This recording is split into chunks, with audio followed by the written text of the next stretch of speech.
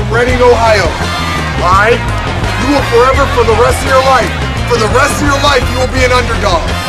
You are an underdog. Great. Keep making us the underdog. The greatest thing is we are, when you make a hungry dog, and you cage them, it makes us even more angry.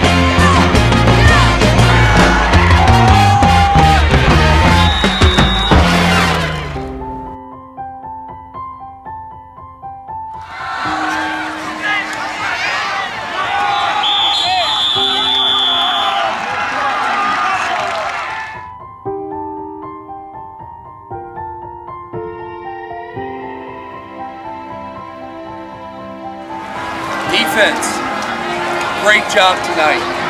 Great job. You had a tall task, all right, with the leading rusher in the league, all right, virtually unstoppable from any team to this point. But you did a great job bottling them up, okay?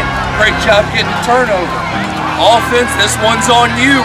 It's on me, all right? You put the ball on the ground twice, all right? You didn't capitalize on a turnover early in the game. When you look back at the film tomorrow, that's where you lost the game. You had opportunities, plenty of them, to either get back in the game or take a lead in the game, and you missed on them, all right? That's partly on me, the offensive coaches, all right, and on you as well. So when we watch the film tomorrow morning, we need to look at that, we need to look at ourselves. Once we watch that film, it's gone. But what you got next is that next monkey on your back, okay?